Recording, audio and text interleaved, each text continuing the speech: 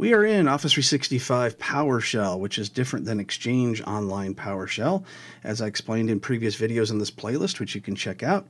So we're in our Office 365 PowerShell, and you can see I did a get-Microsoft Online user. That's what the MSOL user stands for. And there's a list of our different users.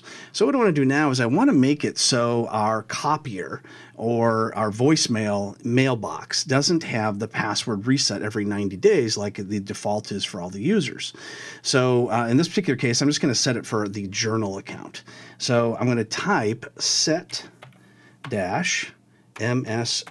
user, and then I'm going to hit the space bar, and then we're going to type in minus user principal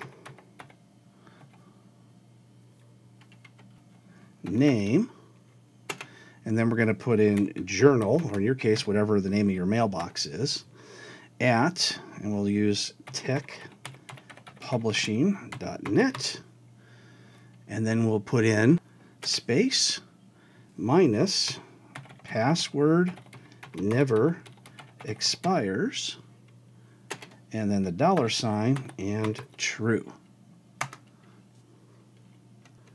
So now what I've done is I've kept intact the 90-day password reset for all of the different users except for this one user. So I can go in and do the same thing with other users as well. You cannot do this through the graphical user interface in Office 365. It has to be done through this PowerShell interface. So there's lots more different types of commands we'll be doing in Microsoft Online or Office 365 PowerShell coming up.